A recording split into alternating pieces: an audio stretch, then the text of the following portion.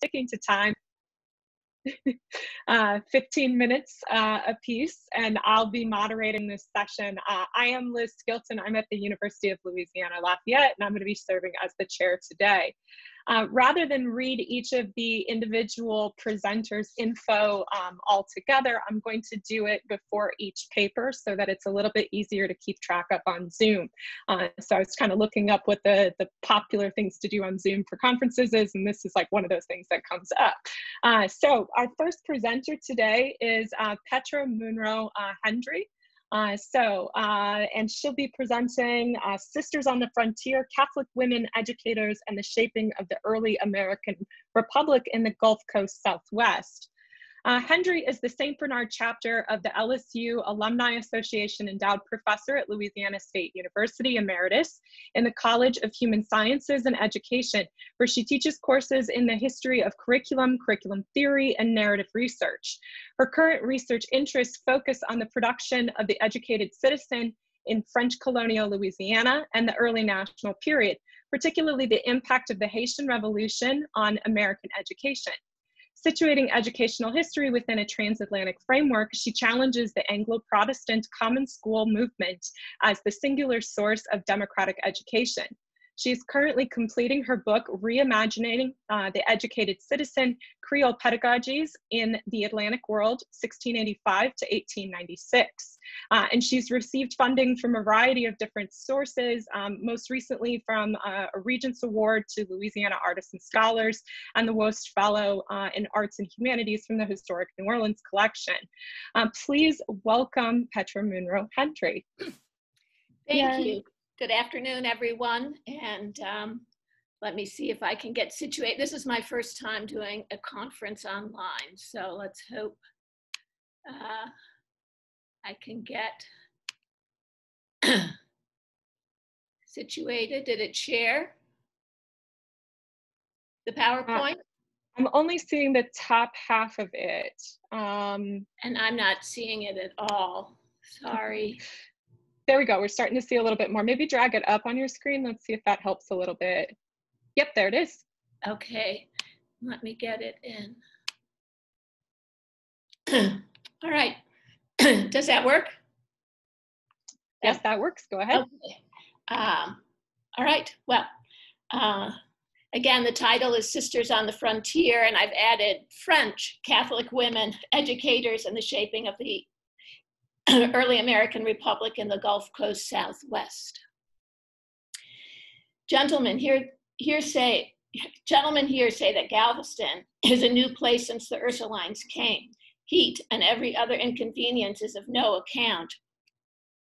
Excuse me. When there is question of gaining souls to Christ, and never was there a finer or more teachable race of children than in this comparatively wild land. Sister Mary Joseph, 1852.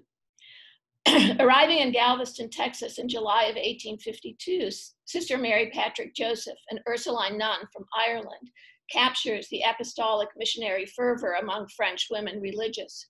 She was part of a major women's movement in which female French religious saw themselves as activists in a world initiative to reinvigorate the Catholic Church through the medium of education. Between 1817 and 1865, 9 orders of French women religious established mission schools in the territories west of the Mississippi.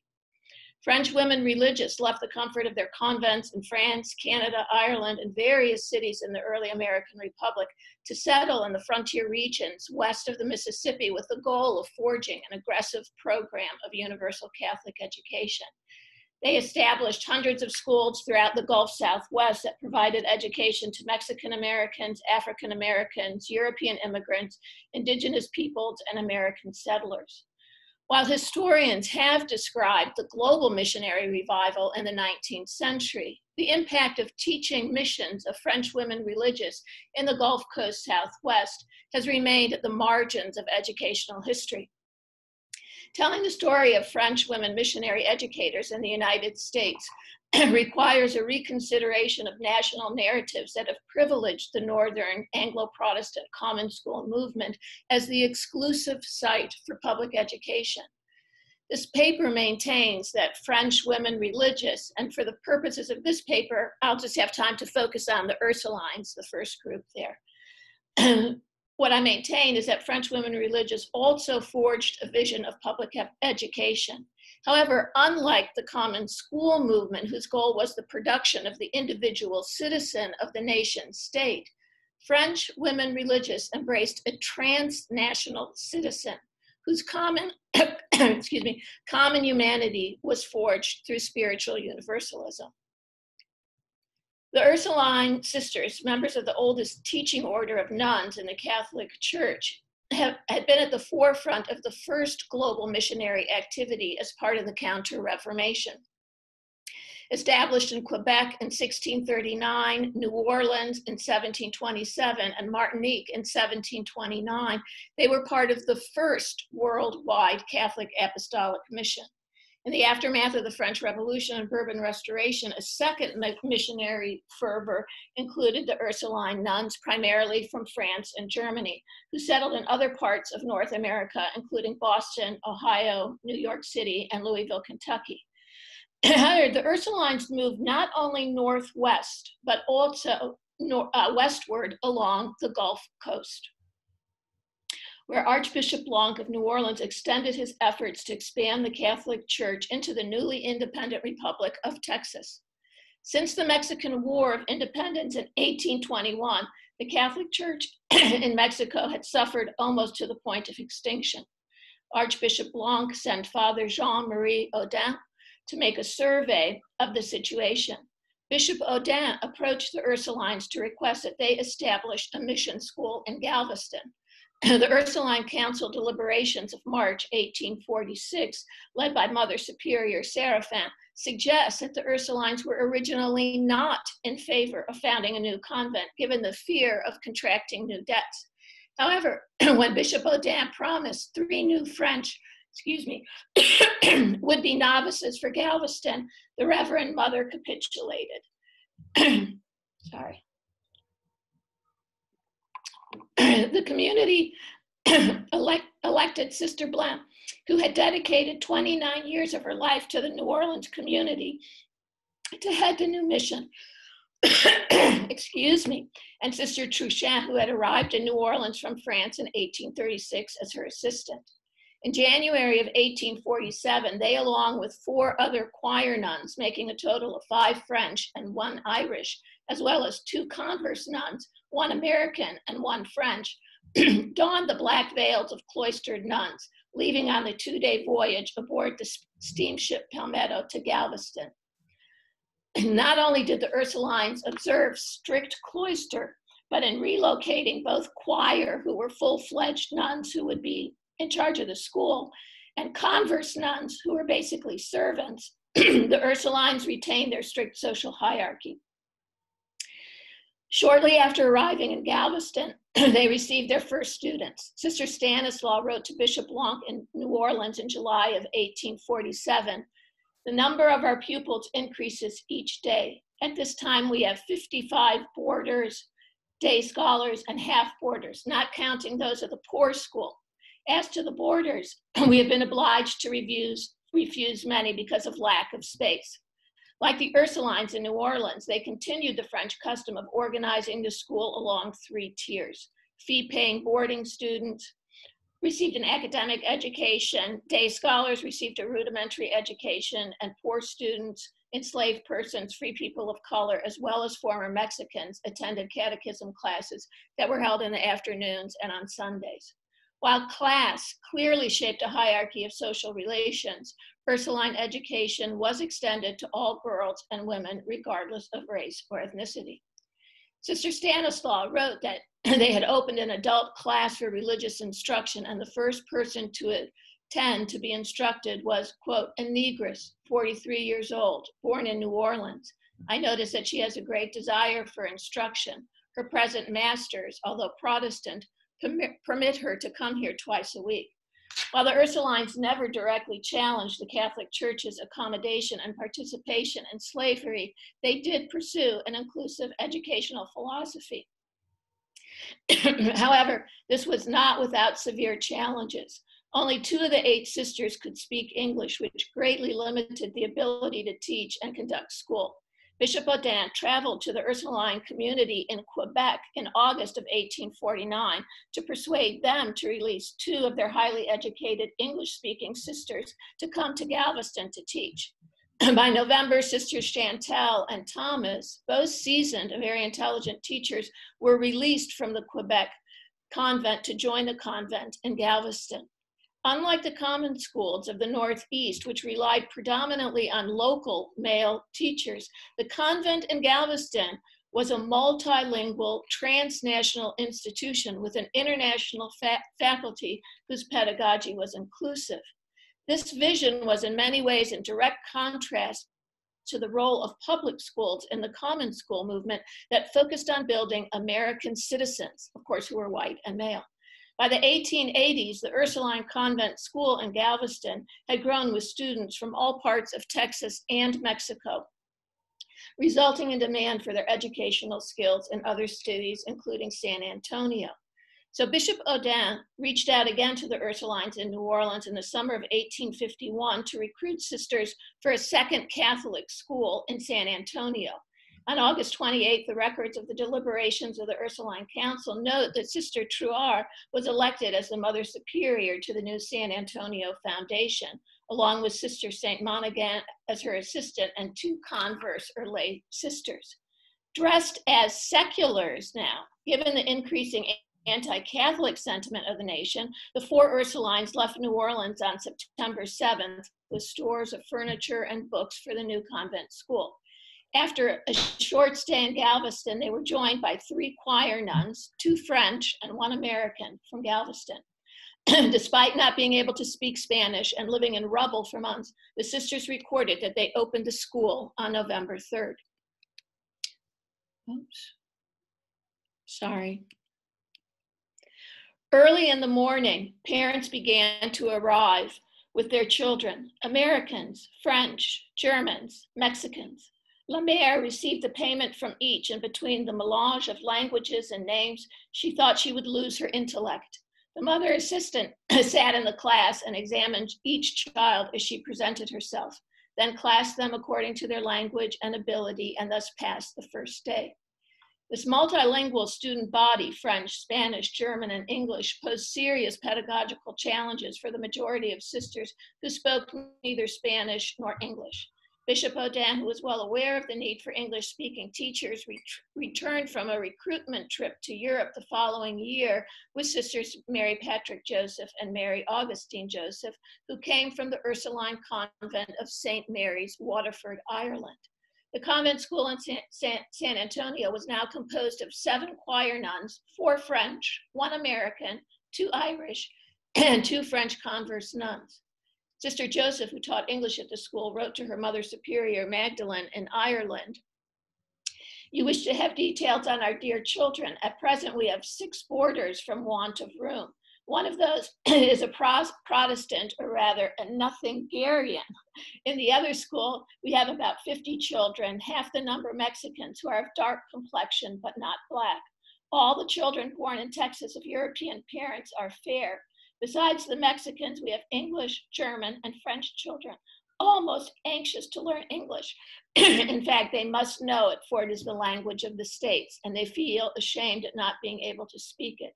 The Americans who know English learn Spanish, German, and French, so the schools are miniature Babels."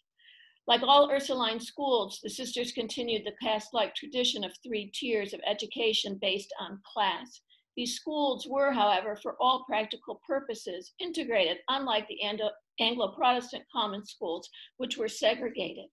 While the school was teaching French and English, they lacked a Spanish and German teacher. The following year, Mother Joseph wrote to Mother Superior in Ireland, "La Mère begs of you to pray that Lucinda Garza, who so kindly teaches us Spanish, may enter our novitiate. She wishes to be a religious, but does not like being so near her family. Besides her personal and mental qualities, which render her a very desirable subject, her entrance here would give great stability to the house, as her family are the most influential of the Mexicans." Rudcinda came from a long line of original settlers who came to San Antonio in 1715 from the Canary Islands. She was extraordinarily well educated and fluent in French, Spanish, English, Latin, and German, as well as talented in mathematics, drawing, painting, and needlework. Entering the novitiate, she was the first native San Antonio postulate received into the community, as well as the first Mexican. Unlike the Ursulines of New Orleans, whose missionary focus had been on the conversion of enslaved Africans, the missions in Texas focused their energies on reestablishing and strengthening the Catholic faith among former Spanish Catholics. Sister Joseph wrote, "While the Mexicans need instruction much, they are naturally pious and celebrate many feasts of devotion, but they are ignorant of the principal feasts of the year, for example, the Ascension and Pentecost. They keep Our Lady of Guadalupe, December 12th, with the firing of a cannon, dancing, singing. The devotion of Spanish locals to honoring the festival of Our Lady of Guadalupe reflects the processes of creolization within the Catholic Church. This feast day on December 12th can be traced to an Aztec legend. The trans-religion significance of this feast day was not lost on the Ursuline sisters, who understood the importance of honoring this figure, whose symbolism not only spoke to their veneration of Mary as the first teacher of Jesus, but whose image also incorporated meanings of Aztec and indigenous belief systems. The strength of their mission was in adapting their teaching to take account of the multilingual nature of their students, but also to incorporating local native interpretations of Catholicism. In contrast, again, to common schools, which sought to Americanize the transnational worldview of the Ursulines, allowed for hybridity and creolization. Rudcinda Garza eventually became Mother Superior in the 1880s, and under her leadership, the number of sisters grew to 35, and the academy had accommodations for 70 to 80 boarders, many of whom came from all parts of Western Texas and Mexico. The Ursulines eventually opened a total of 7 schools in Texas, the last one in 1930 in Pecos, establishing a 200-year-old history of female Catholic education in the Gulf Coast Southwest.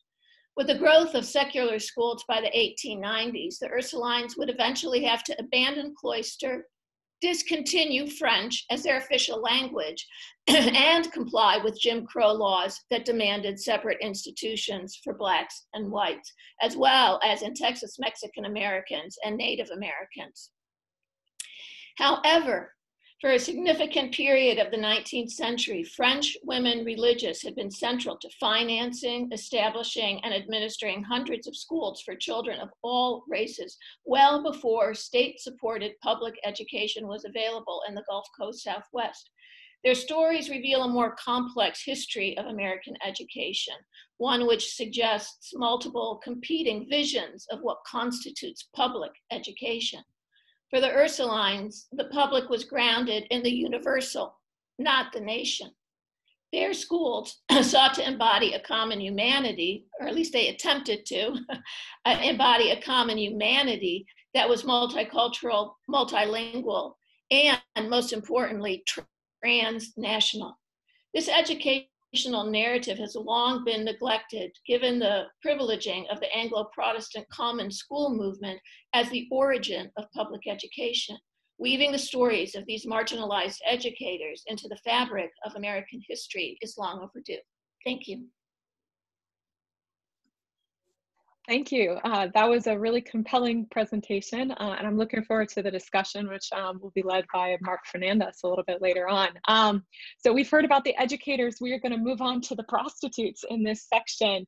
Next up, we have Lindsay Silver, who's going to be presenting a paper called Miss Kate, Joe Ray, and the Mexican Tigress, and Race, Violence, and Social Power in Postbellum New Orleans Prostitution. Lindsay Silver is a PhD candidate in history at Louisiana State University with an anticipated graduation date of this December. Is that right, Lindsay? Yes. So exciting. Yeah. Her dissertation, The Life and Death of Kate Townsend, Gender and Power in New Orleans Prostitution, 1858 to 1883, is the inspiration for her talk today. She has received the T. Harry Williams Fellowship at LSU and the Louisiana chapter of the Colonial Dames of America Scholarship for her excellent work on women's and gender history, the history of the American South, and 19th century America and violence in American history. Please welcome Lindsay Silver. Thank you. Okay. Kate Townsend, Josephine or Jo Ray, and Josephine Taylor were women engaged in the business of prostitution in postbellum New Orleans, yet their differences could not have been more different. Townsend was a white and wealthy madam, Ray was a moderately successful mulatto madam, and Taylor was a poor Black prostitute. Despite the fact that these women undoubtedly lived dissimilar lives, one particular aspect that they had in common was their use of violence against others. Violence was an everyday occurrence for the working class in 19th century urban America. New Orleans was no exception. Prostitution-related violence contributed to the crime statistics in cities all across the country, yet scholars seem hesitant to take this violence committed by women seriously. By comparing Townsend, Ray, and Taylor, this paper argues that all three of these women used violence as an attempt to wield power and influence over others. However, their success, as well as their ability to escape punishment, hinged on their racial and economic status. A high-class white madam like Kate Townsend got away with her violent acts mostly because she frequently targeted people who were less powerful than herself. It also helped that she was on friendly terms with the police. A mulatto madam, such as Jo Ray, mostly got away with her violent demonstrations of power because she had some degree of economic power. Her relationship with the police was not the same as Townsend's. However, the fact that she too preferred her victims to have less power than herself allowed her to get away with many criminal acts of violence. Josephine Taylor, however, as a Black prostitute devoid of social and economic power, got away with little to nothing. Not only did Taylor most frequently inflict violence upon others who were more powerful than herself, namely the police, but these violent episodes reflect acts of retaliation for asserting their power over her through arrest and subsequent incarceration. Kate Townsend was one of the wealthiest madams in postbellum New Orleans. She was born in Ireland around 1840. Upon her arrival in New Orleans in 1858, she immediately became a prostitute, working in some of the fanciest brothels in town before becoming a madam herself. During the 1870s and early 1880s, Townsend's brothel at 40 Basin Street was the pinnacle of luxury and refinement. Her celebrity and wealth were practically unrivaled in the Crescent City until she was brutally killed by her lover in 1883. Townsend's proclivity for violence has largely escaped the historical record because she hardly ever faced criminal prosecution for her violent misdeeds.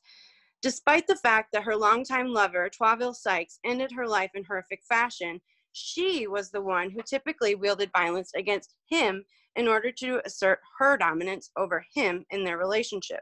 Sykes never pressed charges against her because her wealth allowed him to live a life of leisure. Townsend also used violence against women who worked for her, such as domestic servants and prostitutes. In fact, it appears that only twice she faced charges in the respective criminal courts.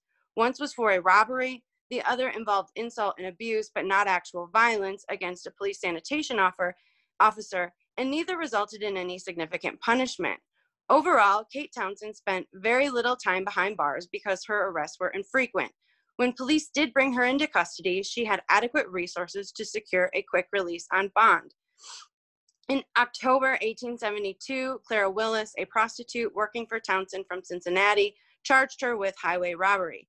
According to the Daily Picayune, Willis and another prostitute left Townsend's brothel in the middle of the night to find more hospitable quarters, but still owed her for clothing and other goods. The next day, Townsend and two of her servants went out looking for the missing women and found them at a confectionery store several blocks away drinking soda water.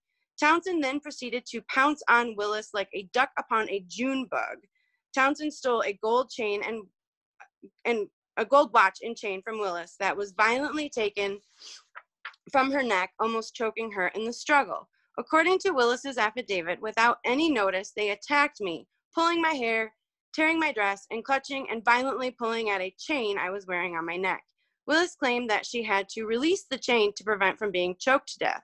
When Townsend appeared in the recorder's court or police court to face the initial charges, she claimed the two women owed her money and the only way to reimburse herself for the debt was to take the action that she did. The judge did not agree with the method Townsend employed to collect her debts and set her bond at $100, which she promptly paid. And he sent the case to the First District Court. When the case came up that December, Willis failed to prosecute Townsend and the court dropped the charges.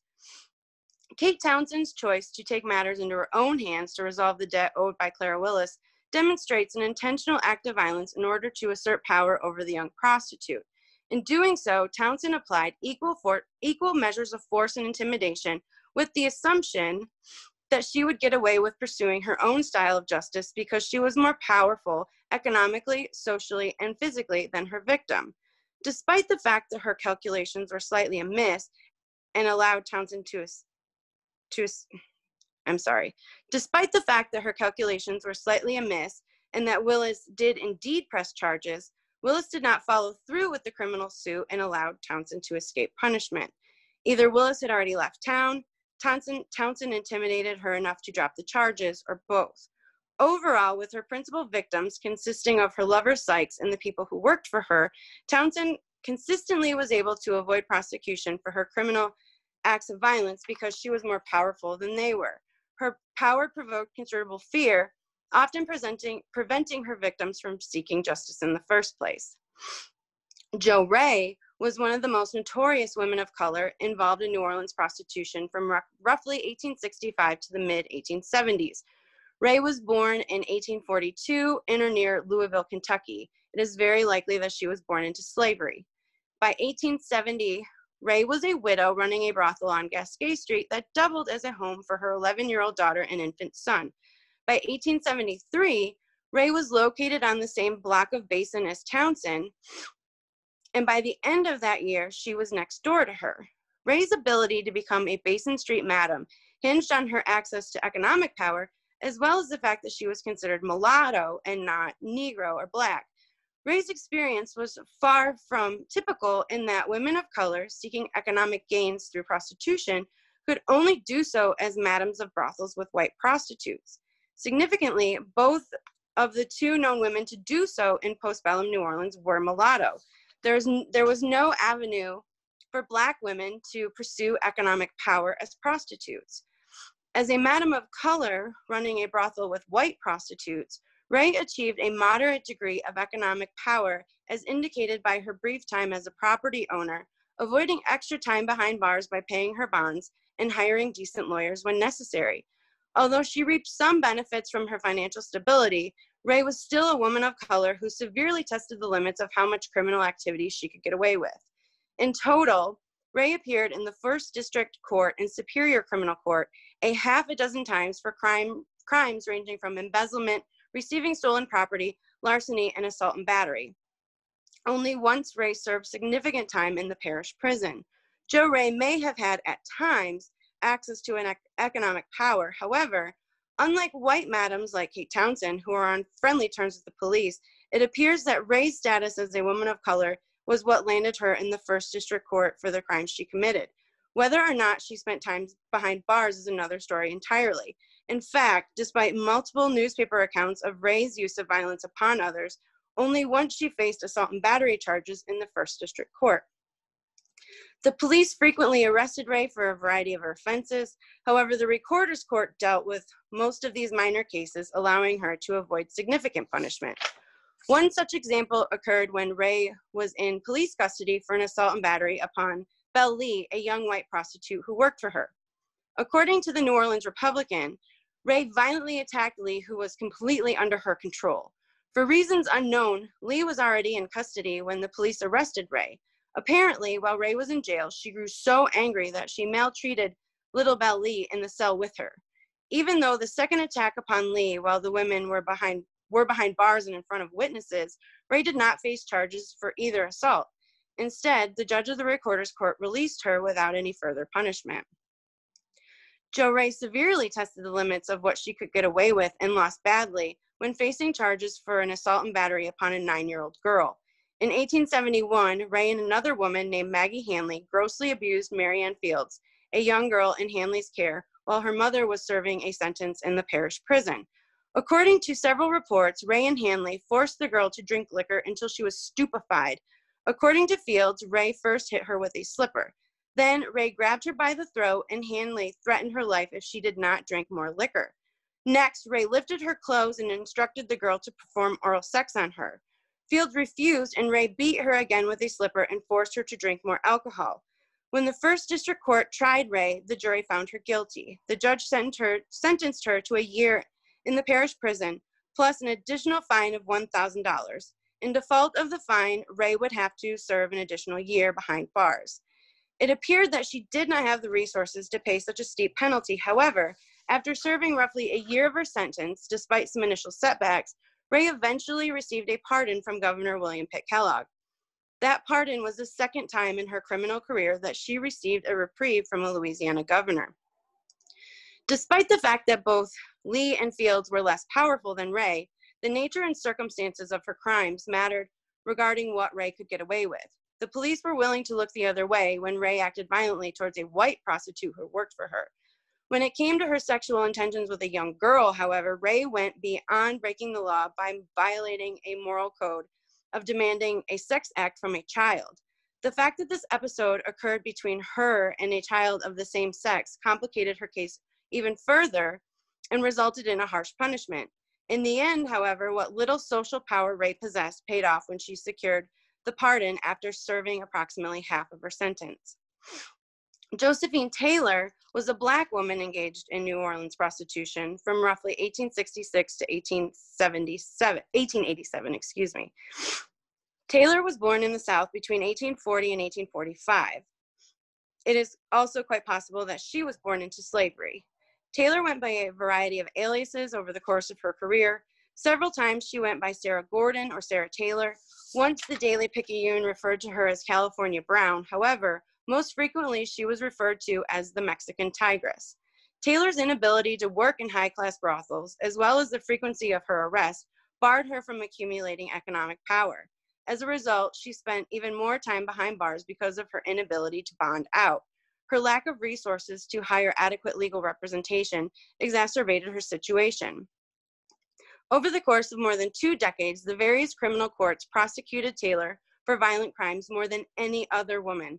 Between the First District Court, the Superior Criminal Court, and the Criminal District Court, she appeared at least 22 times. Of those 22 cases, Taylor stood accused of violent crimes in at least 18 of them. In all the cases, only 3 times the court dropped the charges and twice a jury found her not guilty. In total, Taylor spent an incredible amount of time incarcerated, as her various prison sentences amounted to nearly 6 to possibly 8 years behind bars. In the final case known to exist for Taylor was for a robbery, and her sentence was 2 years imprisonment in the state penitentiary in Baton Rouge. None of this time she spent incarcerated includes the additional time she spent behind bars waiting for her trial to begin, run its course, and conclude, as she only had the resources to secure a release on bail once. The greatest obstacle Taylor faced in her attempts to wield power over others through the use of violence was her relationship with the police. Taylor was generally considered by the police force as the most dangerous woman in the city, hesitating at nothing rather than to go to jail. In fact, 7 of the 18 violent criminal cases charged her directly with inflicting violence or threatening violence upon police officers. Her use of violence toward the police reflect two things: a strong desire to take control of her situation and avoid arrest, as well as acting out of retaliation for her arrest, which negated any power or autonomy over herself. Unfortunately for Taylor, her tendency to resist arrest and wield violence over police officers typically resulted in more trouble and jail time. On one such occasion, an Officer Cooper went after Taylor when she was chasing a man down the street with a knife in her hand. Upon attempting to arrest her, Taylor turned on him with her knife, threatening and cursing at him. According to Cooper, his response to her threat was that he went into a grocery store to look and took an axe handle and threatened her with it. The accused cursed me, and it was all I could do to arrest the accused. Despite the fact that this was one of the only cases where Taylor merely threatened a police officer, she still received a 1-year sentence in the parish prison. An example of Taylor using violence towards police as retaliation occurred in December 1882 while she was in the second recorder's court dealing with unknown charges. At this point, court was in session, and when an Officer Ryan made his way to the judge's bench from the witness stand, Taylor attacked him. According to Ryan, she made a rush at me, caught me by the collar, kicked me twice, once in the stomach and once in the side, and attempted several times to catch me by the privates. It took several officers to get Taylor away from him and restrain her, most likely because she committed this offense in front of several police officers and the recorder's court judge. She pled guilty and was sentenced to 3 months in the parish prison. Without the economic and social power afforded to white and other white and mulatto women engaged in prostitution, Taylor often resorted to violence against those who held power over her. Frequently, she resorted to violence against the police when they attempted to arrest her for acts of violence upon others. In other cases, Taylor's physical aggression came after the police had her in their custody. These demonstrations of retaliation highlight her efforts to regain power over her situation, even if just for a moment. Surely Taylor understood that inflicting violence upon the police would end badly for her already less than agreeable situation, but she chose to do so anyway. Taylor's reputation among the police as the most dangerous woman in the city was incredibly accurate. Unfortunately for Taylor, the circumstances she often found herself where she presented herself as dangerous did not necessarily translate as powerful. Overall, women's use of violence as a means to assert power and dominance over others was an integral aspect of prostitution in postbellum New Orleans. How well served these women were by acting violently, however, largely depended on their access to economic and social power. For wealthy, well-connected women like Kate Townsend, wielding violence towards others typically resulted in a successful assertion of power that went unpunished. For Jo Ray, who occupied a sort of middle ground, her situation depended on the victim as well as the nature of the crime. For Josephine Taylor, her status as a poor Black prostitute denied her the ability to accumulate the economic and social power needed to escape punishment for her violent actions. In the end, the potential penalty for their crimes did not seem to influence any of these women in their decision whether or not to perpetrate acts of violence upon others. As it appears, they did so without hesitation or regret. In an era that aimed to keep women powerless, violence provided a potential avenue of power that many types of women engaged in the business of prostitution were quick to pursue, regardless of the consequences. Thank you. Thank you, Lindsay. So we have now heard from the educators and the prostitutes, and we are going to move on to the convicts as part of this session. Our next presenter is Marianne Fisher-Giordano, who's going to be presenting a paper entitled "Who and Where Were the Women? The Louisiana Convict Lease, 1868 to 1901. Fisher-Giordano is a professor emerita at Grambling State University and has served as the project director for the Angola State Penitentiary Museum Receiving Center Project, Research Center, Exhibits, Archives, Multimedia Room, and Cafe. She's published pieces in 64 parishes, the Angolite, and a variety of academic journals focused on criminal justice, correctional facilities, and race and gender issues of incarcerated individuals. Please join me in welcoming Marianne Fisher-Giordano.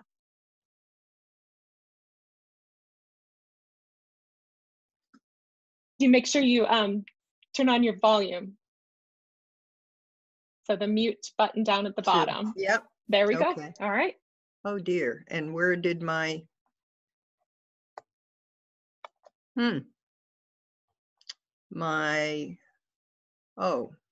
share.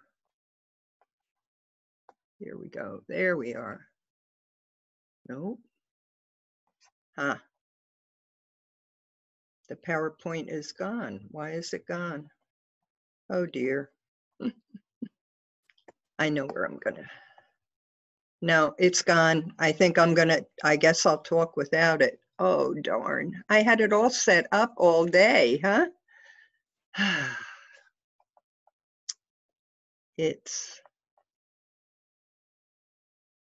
No, I think we don't have enough time and I'll just go ahead without it, okay?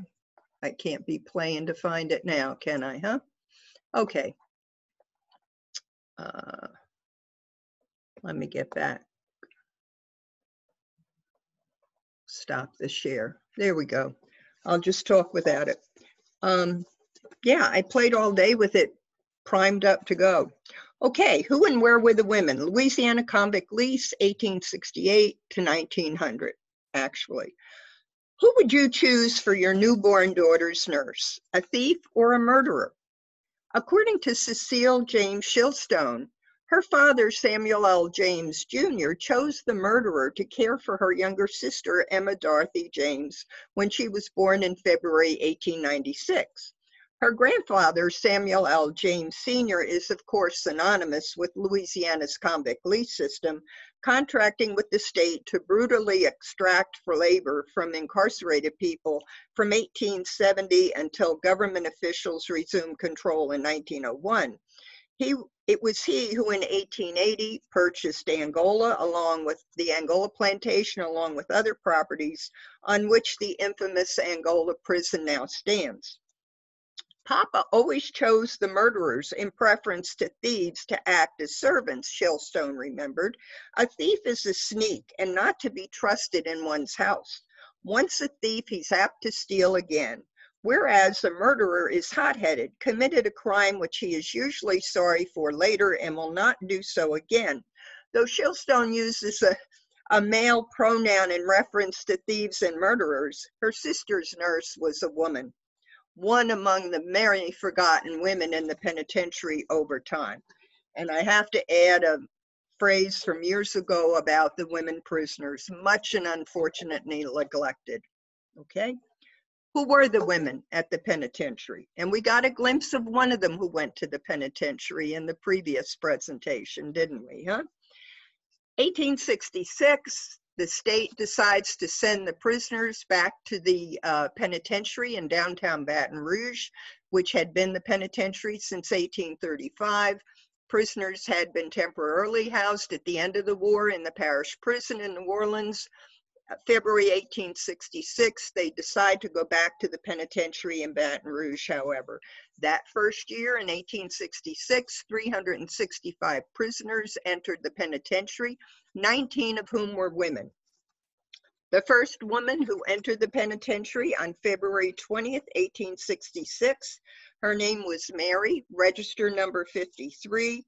The first woman to enter, 40 years old. She died at she was sentenced for murder and sentenced to a life in prison. However, her sentence came to a short end because she died less than 6 months after she entered the penitentiary on August 17, 1866. The prison physician recorded 10 other people that died of that same date of cholera, so we can assume that Mary died of cholera. Who were the rest of the women there with her? The majority of them were there on charges of larceny, 2 of them only for acts of violence. Carolyn Humphreys was charged with assault and battery, doing 4 months. The other woman who was charged with a violent offense was interesting. She was convicted of manslaughter and confessed to knifing and killing her husband because he did not act right. Therefore, she would see his heart's blood. The jury took pity on her, though, and decided it was an act of passion and only sentenced her to 2 years. Now, where did the women come from? Unlike before the Civil War, and most of them were immigrants or enslaved women, after the Civil War, we have few immigrants because, in fact, the majority of the women who came to the penitentiary were Black women, and we can count under 30 women of 600 that ever entered the penitentiary from 1866 to 1900. Imagine that, huh? Not surprising. What parishes did they come from? Not surprising again, half of them from New Orleans, the others from the rural parishes. The only surprise there is that Caddo Parish doesn't show up in that first group of women who went to the penitentiary, which is a large contributor to this day in the penitentiary system, right? So I've already told you the 600 get there. Over all those years, 25 only women were convicted of murder. Only 2 of them were white, and 51 were convicted of manslaughter. Now, and boy, I wish I had the picture of the penitentiary. Darn. Where were they? In the walls is what the penitentiary was called, because it was a traditional prison like the northern prisons. And they decided they would repair it. It had experienced a great deal of damage because of the battles that took place. One of the battles took place literally in the yard of the penitentiary during the war. And they decided then to move the prisoners because a musket fell in the yard. So we go back. What's left of the women's prison? The only thing that's left of the women's prison are the walls and the roof, right? The building is 70 feet long by 30 feet wide, 3 stories high, nothing remaining but the walls and the roof. The plank fencing that had surrounded the bottom floor where the washroom was, where the women did the wash, had been erected there to protect the men from watching the women so they would be more productive, not to protect the women from the men in the penitentiary. What were they doing while they were there? The wash house on the bottom floor, clearly domestic chores. The first penitentiary report, in fact, says they're washing, ironing, and doing the sewing. What's the state of the walls as before we get to Angola? And clearly we're not at Angola yet. We don't get to Angola until 1880. So where are the women during this period of time, and what are they doing? Unlike what James did with the men, where he purposely subcontracted them out all over the state, and it's almost minute by minute. You can't keep track of where they are in terms of the state, in terms of whether they're working on the levees, they're working on the railroads, and they're also, of course, reconstructing the roads. And they had a number of road camps reconstructing after the war. The women, there doesn't seem to be any purpose to what they did with them or where they sent them. The building continues to be in great disrepair. When any investigators come to the penitentiary, there's a famous Senate and a co-chaired penitentiary legislators visit the penitentiary. They find there are no prisoners there. Where are they? Huh? And they're all over the state because James is making money subcontracting them all. They don't even mention whether there are any women there or not at that point. And there's just even little interest for the women that are incarcerated. In 73, a state report happens to mention there's only one woman there. By 74, both a newspaper reporter, the Daily Picayune, and the investigative committee from the legislature both observed that the women, they're up in Caddo Parish picking cotton. The newspaper reporter is aghast at the fact that these women should be 500 to 600 miles from home. Why are they out there? The legislators come in, well, they're upset about it also, but they're not upset because they're so far from home. They're questioning whether they should even work outside the walls at all, which was the continuing question about any of the work that was done outside the walls during the lease period by the men too. So not a concern for the women, but should we legally be allowing people to work outside the walls? Well, the next report, lo and behold, 27 more of them show up at the penitentiary because they obviously brought them back from Caddo Parish. One more time, there's evidence that they are outside the walls. They're working in Point Coupé or in Livonia. There are women picking cotton over there for a short period of time. And the final place we find them is West Baton Rouge. There's a list on the 1880 census of 7 women, who 2 of which only have last names. I can identify them as being in the penitentiary.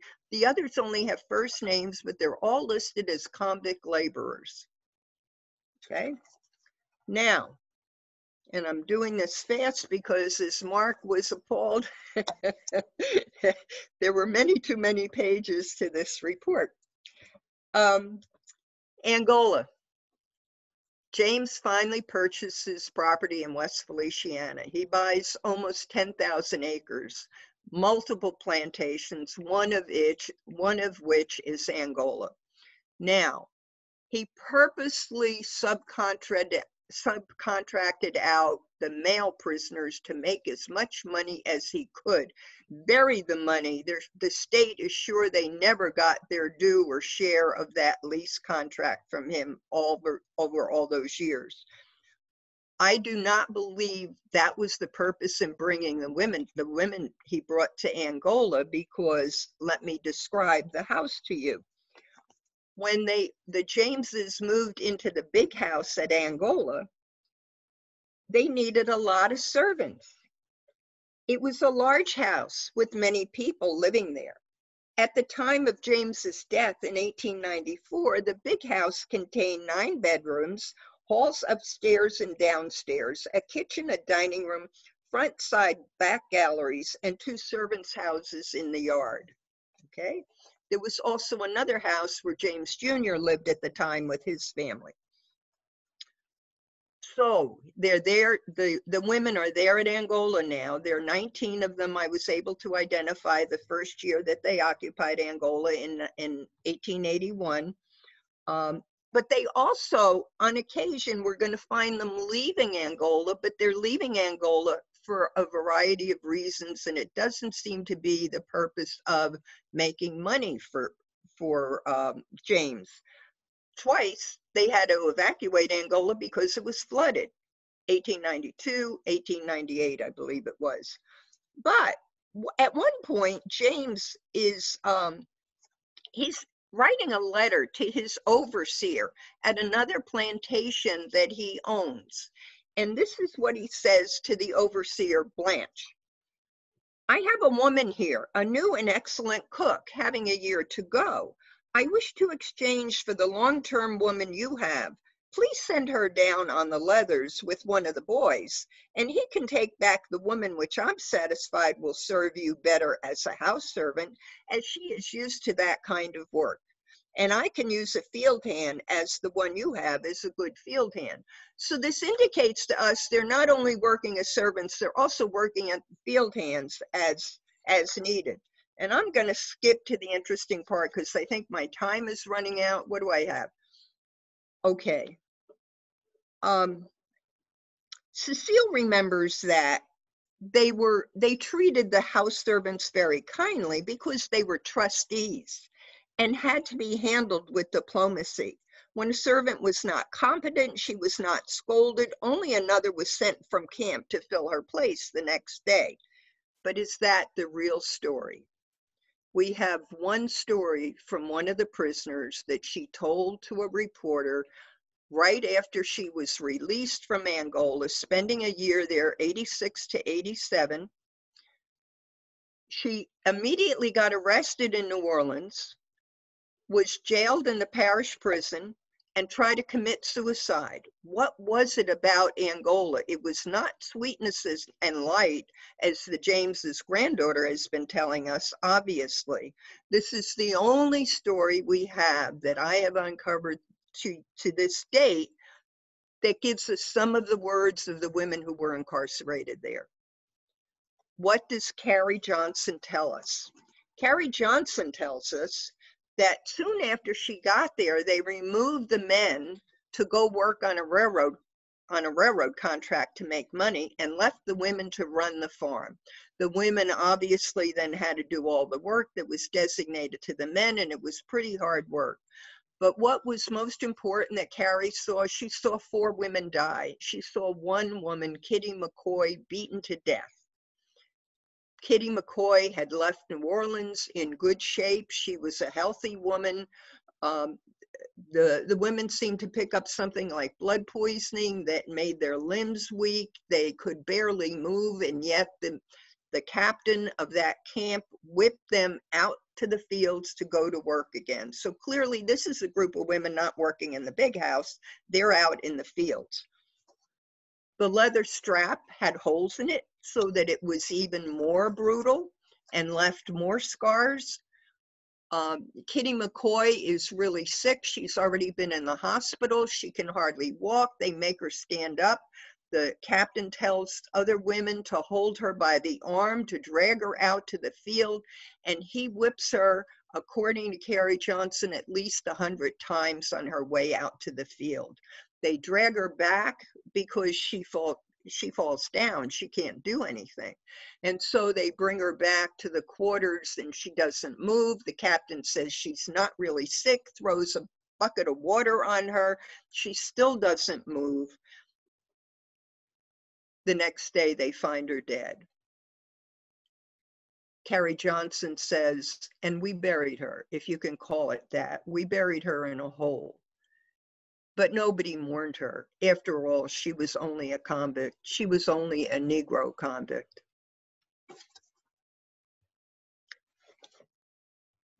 I'm going to stop there. All right. Well, thank you. That was quite a story to listen to. So we are going to move on from the convicts to the mules. So our very last paper today is by Charlotte Jones. It's Bring Forth the Fiery Untamed Steeds, Lost Horse and Mule Market Districts of New Orleans. Charlotte Jones is a history practitioner and tour operator. She moved to New Orleans in 2007 to attend the University of New Orleans, where she received her degree in urban and regional planning studies. In 2016, she began working as a carriage driver in the French Quarter, a job that brings her love for animals, humor, and historical cityscapes. Charlotte is currently pursuing her master's degree at Tulane University and won this year's Hugh F. Rankin Graduate Prize in Louisiana History for another paper entitled Conveyors of Creolization, Animal Husbandry Practices in Louisiana, 1716 to 1822. An abridged article of her paper today, Bring Forth the Fiery Untamed Steeds, that we're going to hear in just a second, appeared in Country Roads magazine in August. And I want to mention, Charlotte, I was looking for info on you before you sent me your bio, and an article popped up with an interview done by you talking about the state of tourism, particularly carriage tourism in New Orleans because of COVID. Yes, so I'm actually I look pandemic unemployed right now, but you know. Yeah, well, we're all really looking forward to hearing your paper. I'm going to turn it over to you. So please welcome Charlotte Jones. And Marianne, if you can make sure that your volume is turned off so that we can hear Charlotte completely, and all on you. Cool. And I do apologize for the mouthful title. Someone pointed out that mules aren't steeds. It's actually a quote from the Times-Picayune in 1876, so we can blame them for that. Let me go ahead and share my screen real quick and we'll get started. There we go. All right. Y'all can see that okay. Good. All right. Bring forth the fiery untamed steeds, lost horse and mule market districts of New Orleans.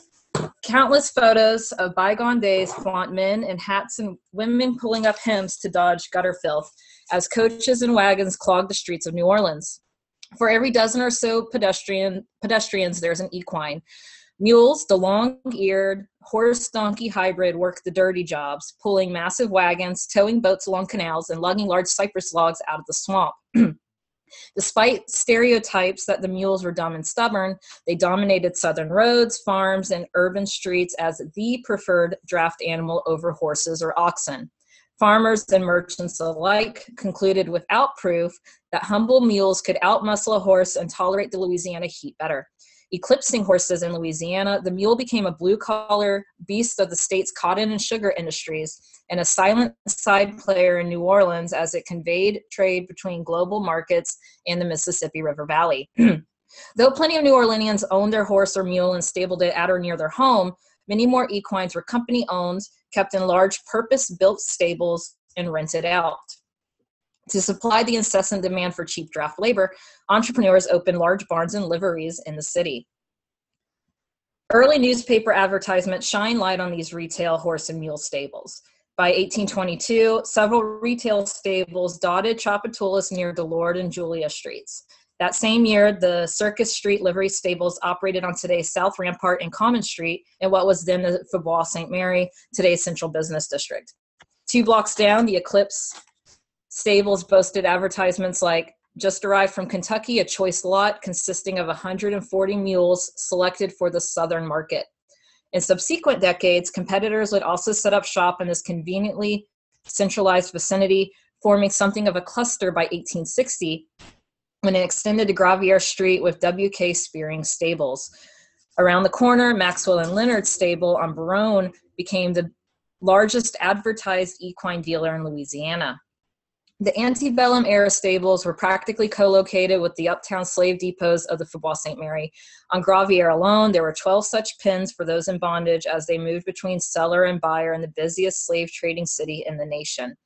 Planters believed the hybrids could withstand abuse from enslaved laborers, as they suggested to one another that they trick an enslaved man by treating him as an actual human being so he would not be made to understand that he is merely a mule and possessing only the instincts of brute creation and none of the refined feeling of the white man. You cannot expect that he will work to the interest of the master nor for himself, and as a natural result will stimulate his evil passions and prejudices. Mules ascended in the South after the Civil War, becoming its predominant draft animal for over half a century. Breeders experimented with jack stock and horses to develop mules preferable for purchase and categorized them by side. Cotton mules, ranging from 800 to 1,000 pounds, likely provided most urban drayage needs. Sugar mules used on plantations weighed about 200 pounds more. In town, they pulled stacks of cotton bales and the city streetcars. Draft mules, the largest of the three, towed the heaviest materials like lumber and marble throughout the city. By 1875, the decades-old agglomeration of stables in the heart of New Orleans developed into a bona fide industry, known generally as the mule market. As George Englehart observed in 1904, in the greater cities everywhere, concerns akin assembled together. Thus, the grocery and provision lines, the import coffee trade, the ironworks, the printing and publishing houses, the horse and mule markets have each their own special localities somewhere in or about this particular quarter of trade. It's centered along the 300 to 500 blocks of Baronne Street, between Common and Lafayette Streets, and dotted the vicinity. How did multiple depots for bulky, smelly quadrupeds end up 2 blocks behind a major commercial thoroughfare like St. Charles Avenue? The main reason appears to be spatial centralization.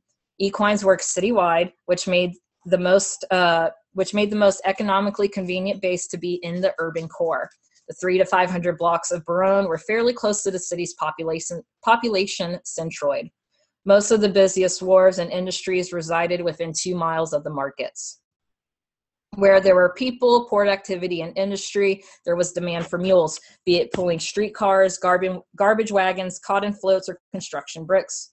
For stable and livery proprietors, co-locating by other commercial districts also meant further convenience to potential clients in the urban core. Businesses in the mule market changed names constantly, but the footprint of the stables and business operations remained remarkably constant for decades on Baronne. In 1895, national firms like Martin & Thompson and Company stepped into the New Orleans equine retail market. On Dryads, which is now O'Keefe, the Southern Express Company housed equines for transporting small and valuable articles. 2 blocks away, the New Orleans Sanitary Excavating Company stabled their mules. These equines truly carried a burden, that of human waste and garbage removed from ditches and vaults to be dumped in the Mississippi River. Retail stables continued their overlapping modes to rent, buy, and sell. Back on the 300 block, Maxwell and Leonard split. The former moved across the street, and Spearing's old board housed beasts of the Postal Service. The Mule District had something of a distinctive streetscape. Together with the smells and the sounds, you knew you were there. Barns are not the most aesthetically pleasing forms of architecture. Function dominates form. The barns in this district were spacious and large to accommodate the constant movement of equines. These large stables, simply referred to as mule barns, no matter what animal occupied its space, were typically uniform. Individual stalls were necessary, and the barns boasted large bays and center halls for passage and ventilation. The Sanborn Fire Insurance maps dutifully noted stables, even small private ones, because their construction and hay storage were particularly flammable. And as we can see here, X literally marks the spot.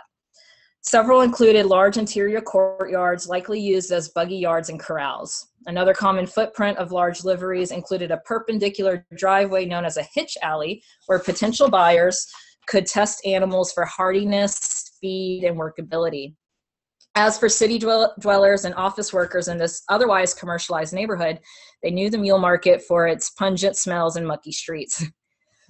Edward Barton's groundbreaking report following the yellow fever epidemic of 1853 saw correlations between the deadly disease and sanitation, or more so the lack of it.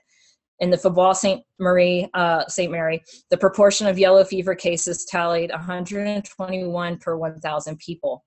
Barton postulated that the causes of this insalubrity, I can't say that word for the life of me, are fairly ascribable to local conditions which are mainly removable.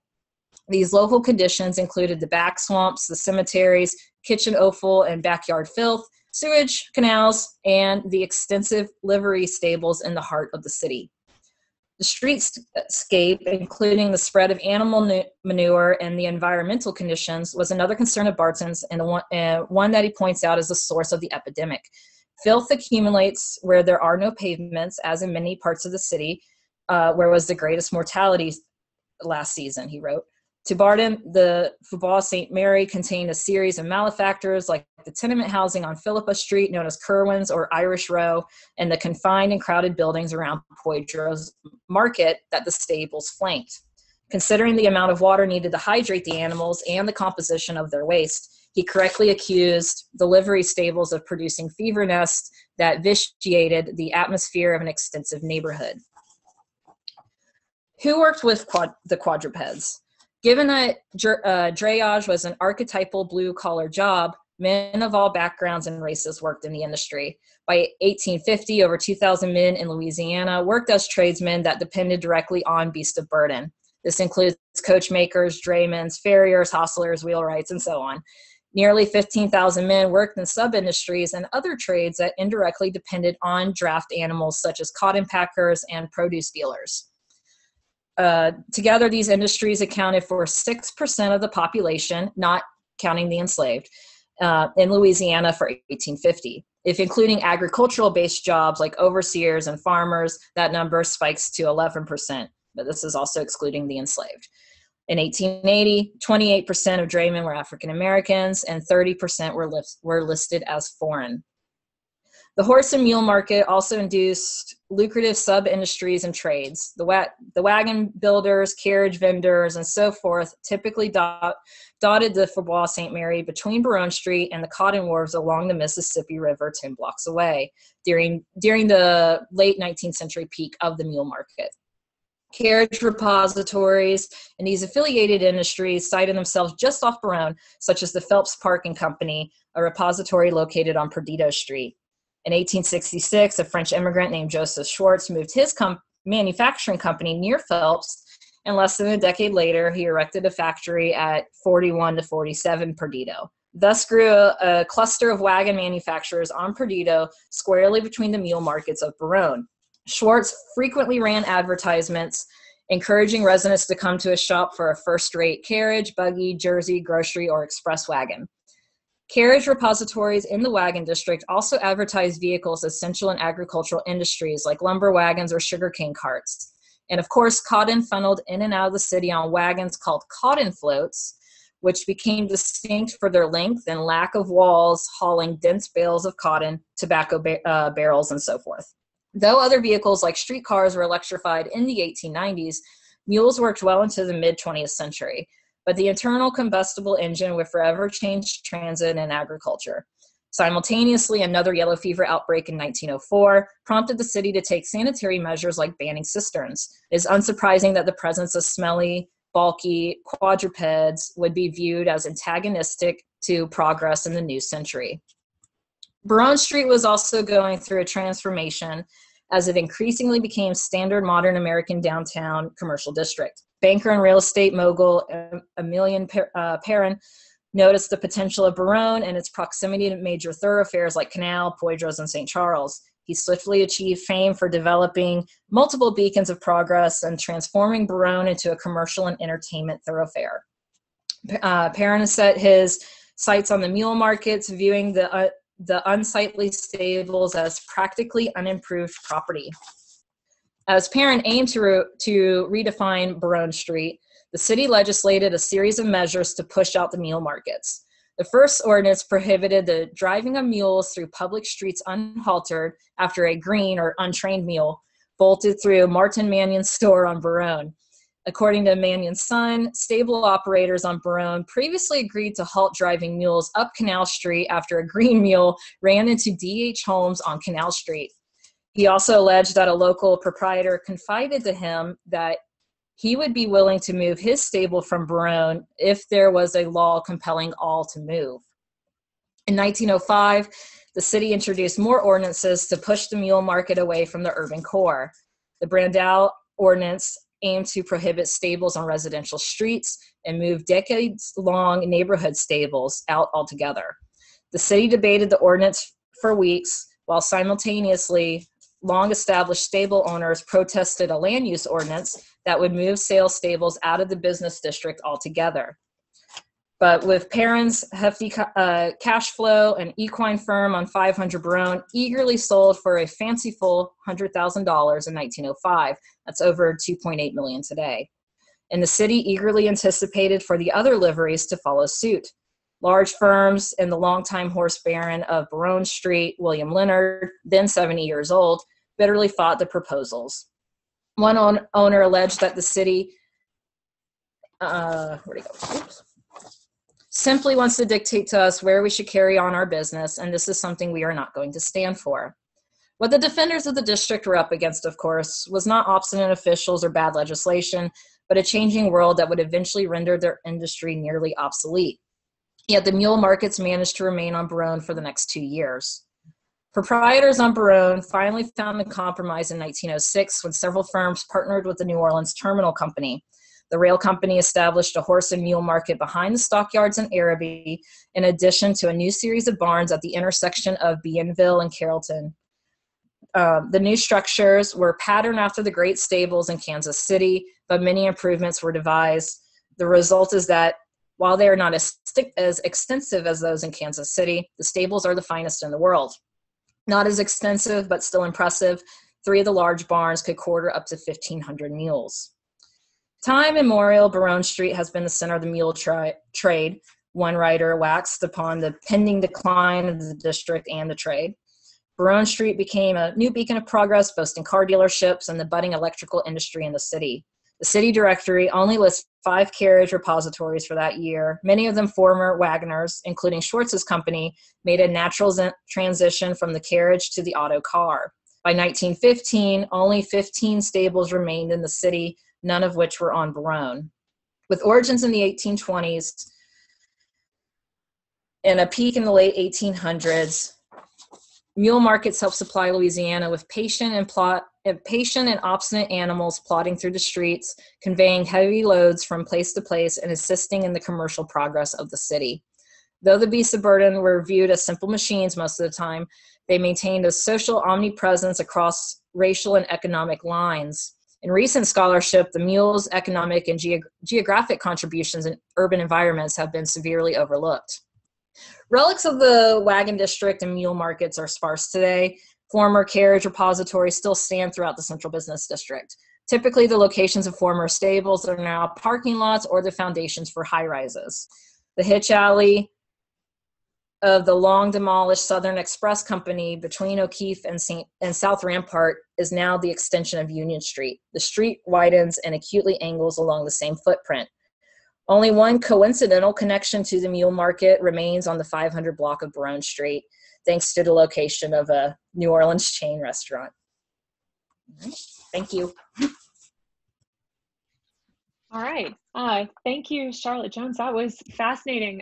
So we've got a question in the chat feed that maybe James Wilson can provide a link to the YouTube channel where we could find the slides and the presentation again. A lot of people enjoyed looking at them. So knowing that you can't see that while you're presenting, I thought I would tell you now. I'm pleased to present our commentator today, Mark Fernandez, who is the Patricia Carlin O'Keefe Distinguished Professor of History and Chair of the Department of History at Loyola University, New Orleans. As a former president of the Louisiana Historical Association, he's going to be leading the commentary today for this session. And at this point, I fully turn it over to him. Thank you all. Thanks, Liz. I've been thinking throughout this whole session that I can't wait to read Liz's book on the 2020 hurricane season when she turns her attention to that one. What a year. And what a great thing about being on Zoom.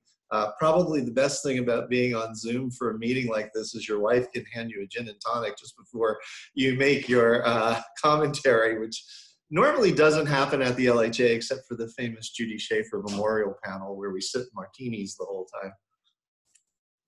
And Howard Hunter and Justin Nystrom served us.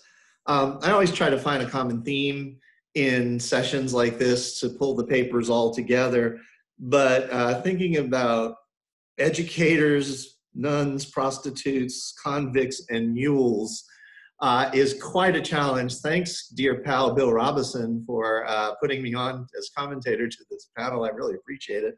I'll get you back one of these days. As I was thinking about the papers, I thought maybe I should write the President Trump's new commission on history. Maybe those experts could give me some tips about how to comment on papers that are so wide-ranging, but also so important. Obviously, the common themes that weave through these papers, while not through everyone, have a lot to do with women and institutions.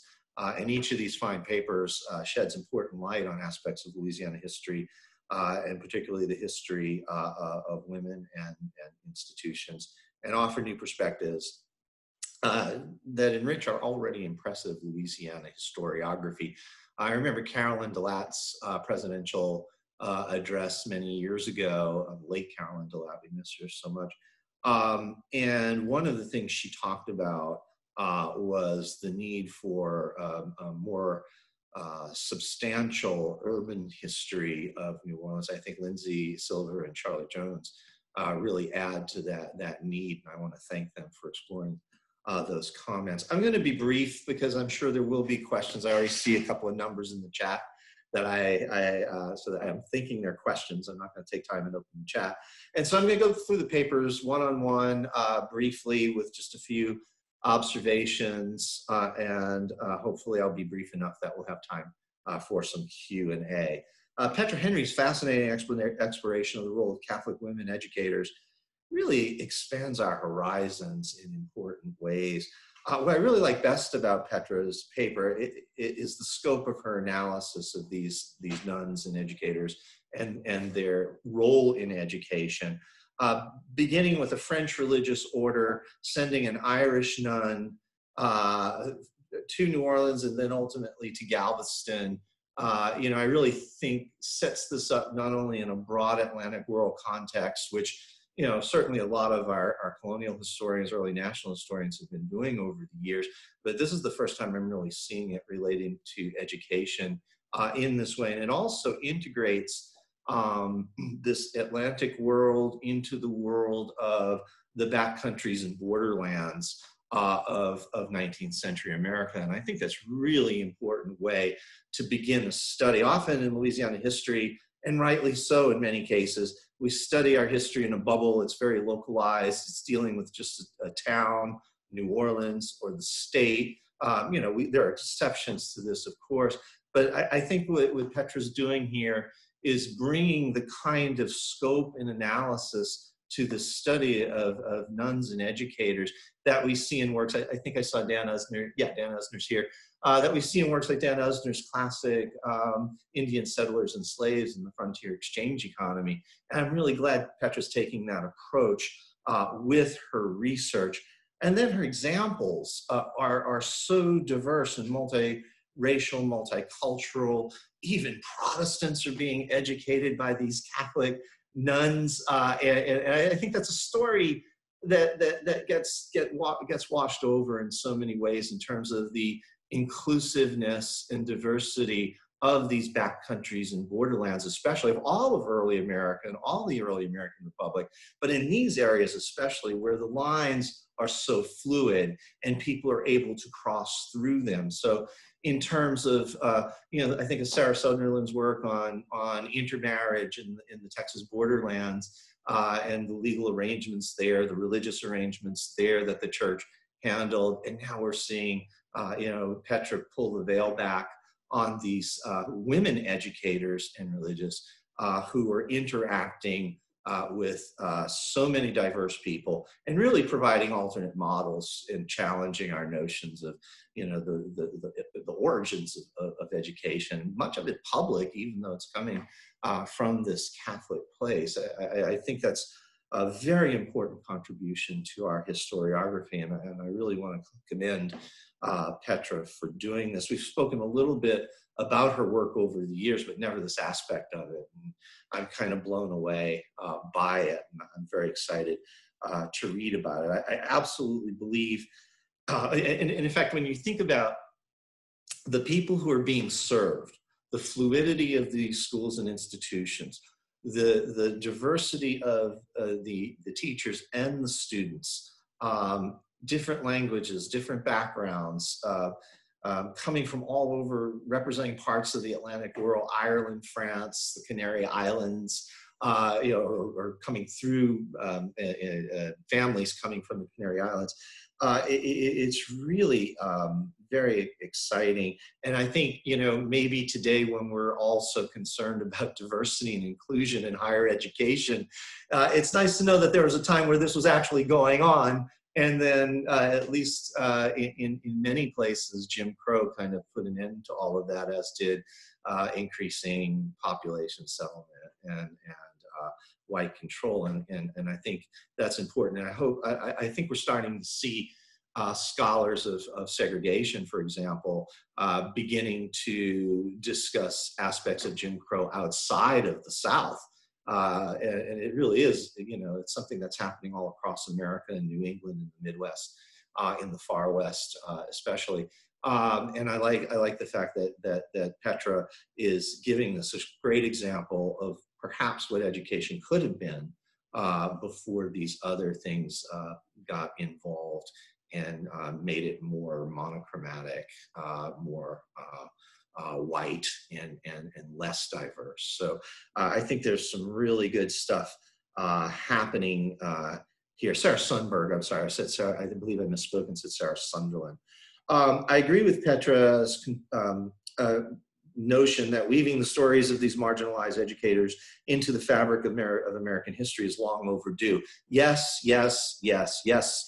Thank you. I also agree with her broad conclusions about Americanization and Creolization, but I like the fact that she takes these terms, particularly Americanization, which was used in a very homogenous way for much of the 20th and early 21st century, and she brings the kind of subtle nuances to that question that scholars like Peter Castor and Lo Faber have done in their books around the Louisiana Purchase period. I really especially admire Faber's discussion of Americanization and his sort of expansive definition of that ideology in building the lands of dreams. And so I'm happy to see that, you know, Creolization in a sense is Americanization.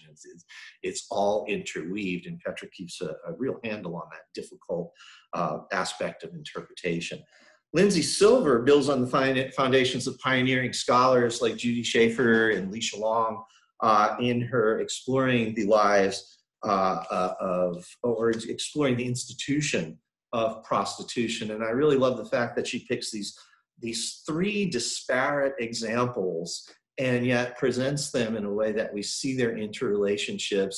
You know, we see their differences too, but we see their interrelationships with the question of violence, which of course is a part of the prostitution and sex trade community and always has been.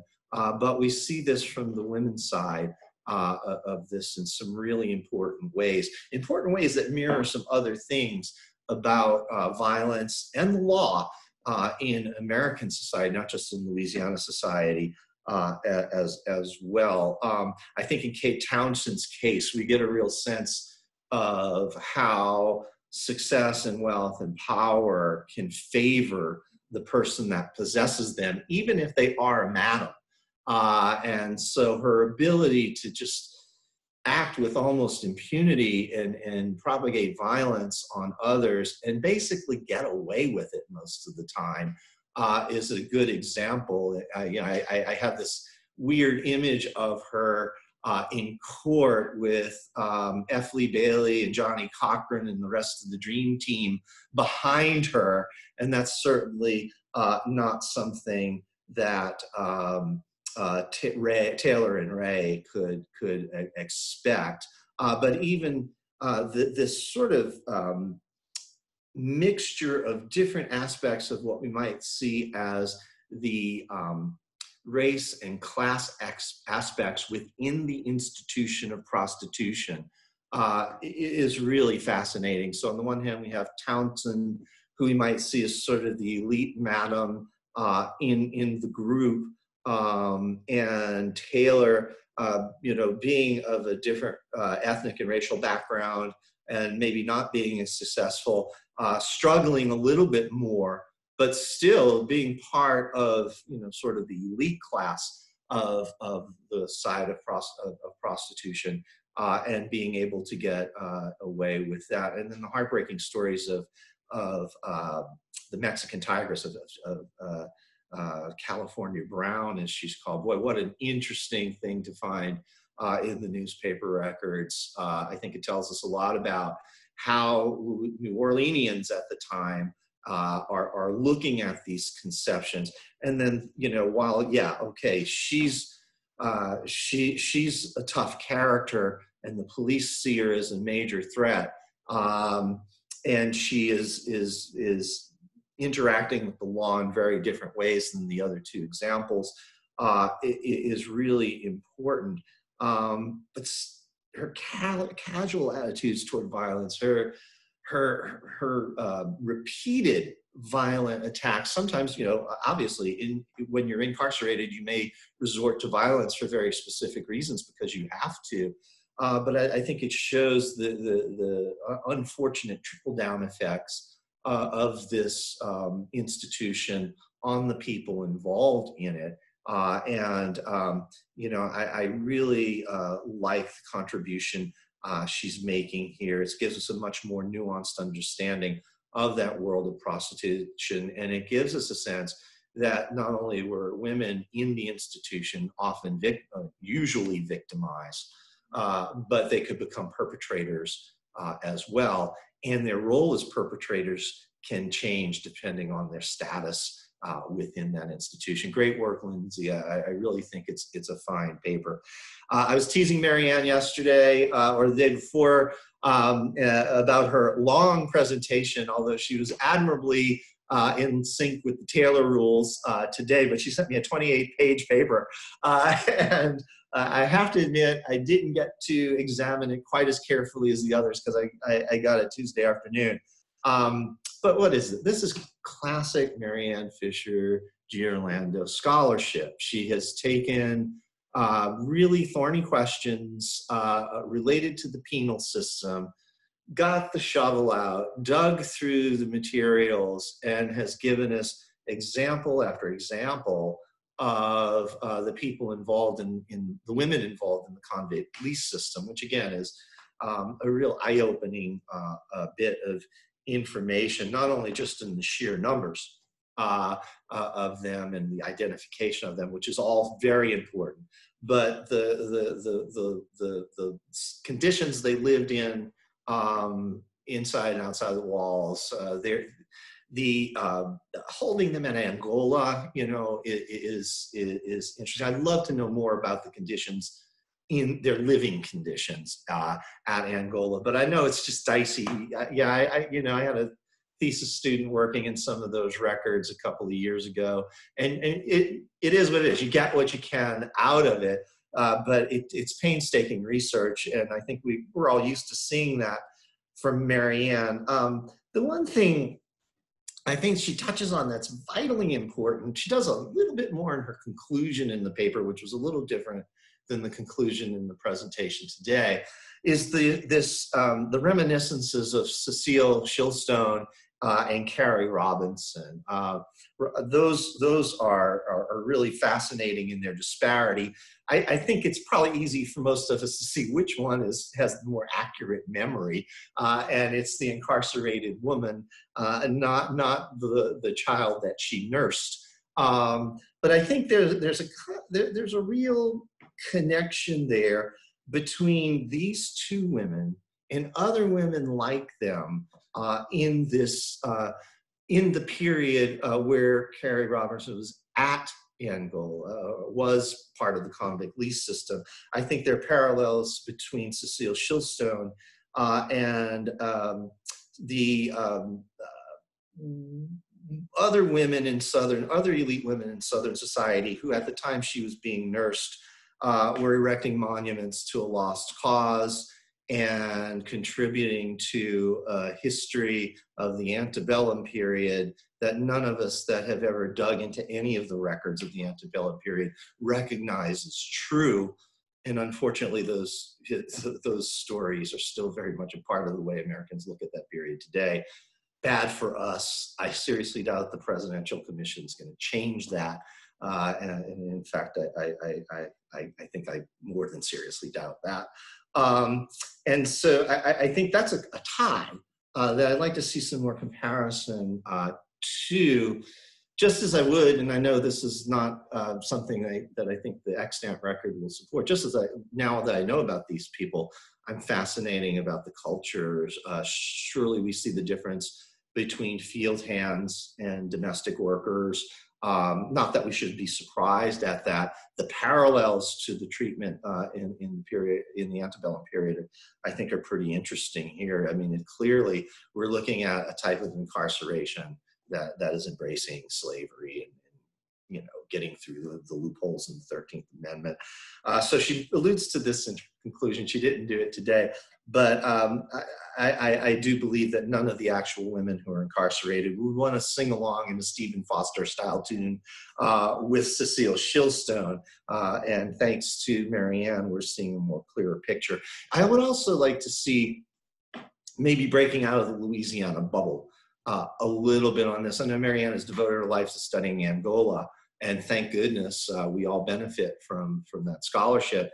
But I'd like to see, and I hope this will spur people in other Deep South states, scholars in other Deep South states, to start looking at the convict lease system and incarceration in Mississippi and Alabama and Georgia. Maybe they are. I'm not really familiar with the penal scholarship of the latter part of the 19th century in the way that I'm familiar with other aspects of Southern legal history.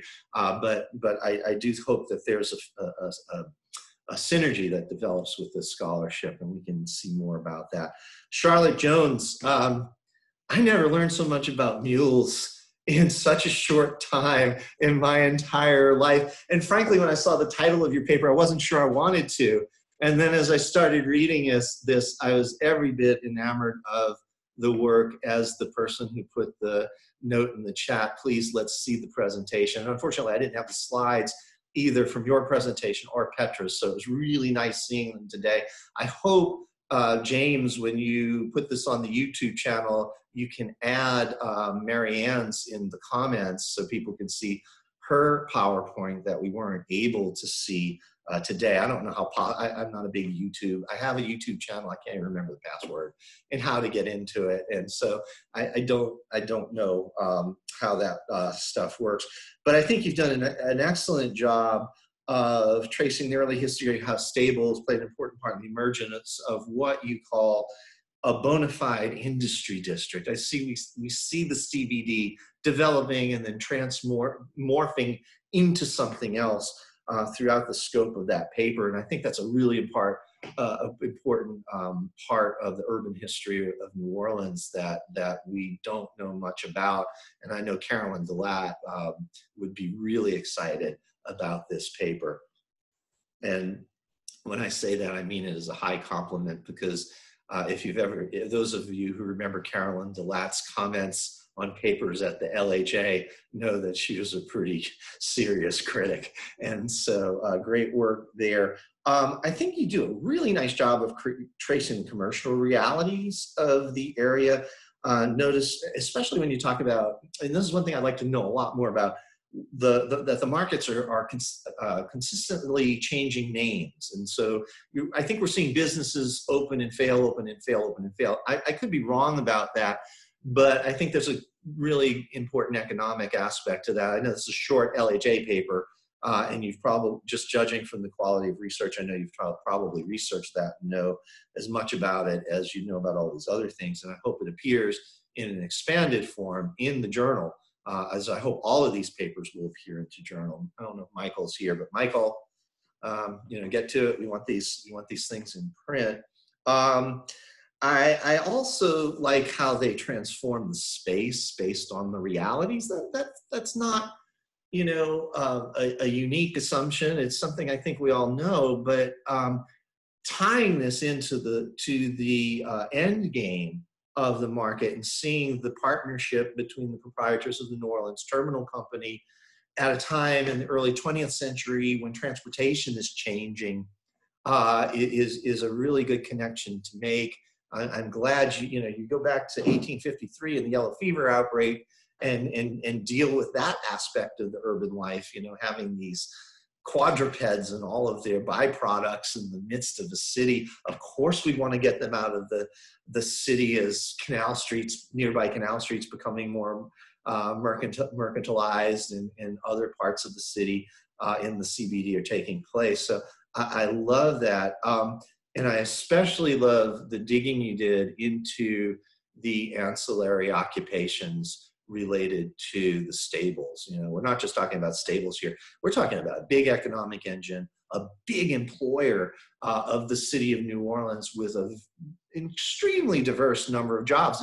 Maybe even more diverse than the realities of the frontier missions that Petra was talking about. Identifying that, working in the statistics over the enslaved and the free is very important. But obviously, and I don't know if this is possible from the records, but obviously when you just look at the variety and the numbers, especially those occupations, which are sometimes boisterous occupations, we're talking about a lot of tough people applying their trade in this area. I have to believe there's an amazing culture there that's waiting to be uncovered. I just don't know if the extant record will reveal that, but I think we have a competent scholar here who can do it and do it in excellent ways. So I love the aspect of how this adds to our understanding of the city's layout and its commerce. And it's cool to learn something from the Mules. I really enjoy that. So just in conclusion, nuns, prostitutes, and convicts and mules. What do they have in common? To a really nice extent, these papers do a good job at illuminating the racial complexities and realities of early Louisiana and New Orleans and the wider area that New Orleans is situated in, both in the region and the nation, and the transnational aspect in Petra's paper especially. I think, and I think that we've got a great handle on that. I think Silver and Fisher-Giordano do an equally impressive job focusing in on the consequences of violence, and